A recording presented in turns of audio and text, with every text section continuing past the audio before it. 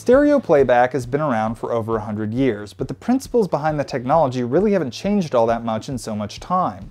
Two separate audio signals are pumped through two separate speakers, and when they're combined they create a coherent soundstage.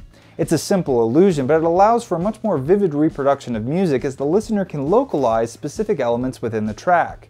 As simple as the illusion is, though, it really only works if your speakers are set up properly. If you've researched room setup before, then you're probably already aware of the equilateral triangle setup. Setting up your speakers so that the distance between your listening position and each speaker is the same as the distance between the speakers forms a symmetrical layout that ensures that the sound from each speaker reaches the listening position in sync. Push one speaker closer than the other, and one channel arrives at your ear slightly sooner than the other.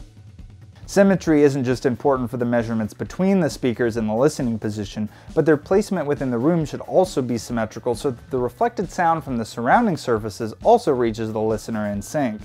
So your speaker placement is going to be based off of your listening position, which is going to be based off of the size and shape of your room. Ideally, you want your listening position on one of the room's thirds so you can avoid the null in the center of the room. It's almost always a better idea to have your listening position face the shorter wall. With the speakers aimed down the length of the room, bass frequencies have more time to develop and have less energy by the time they strike the rear wall, which will make treating your bass issues a lot easier.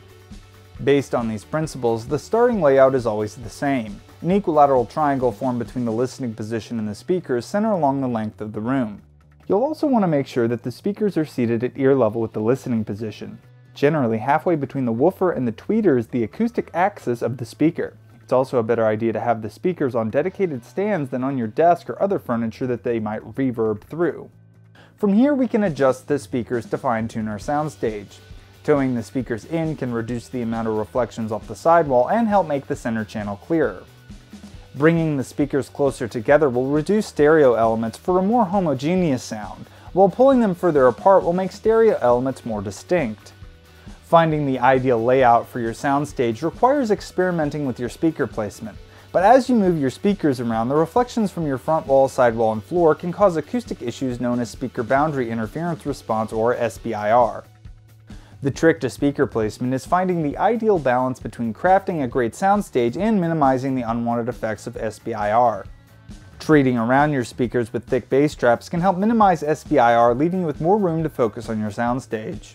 If you're using a subwoofer and both your subwoofer and speakers have an adjustable crossover frequency, then you can cross over from your front speakers to your subwoofer at a higher frequency and avoid some of the SBIR issues from your front speakers.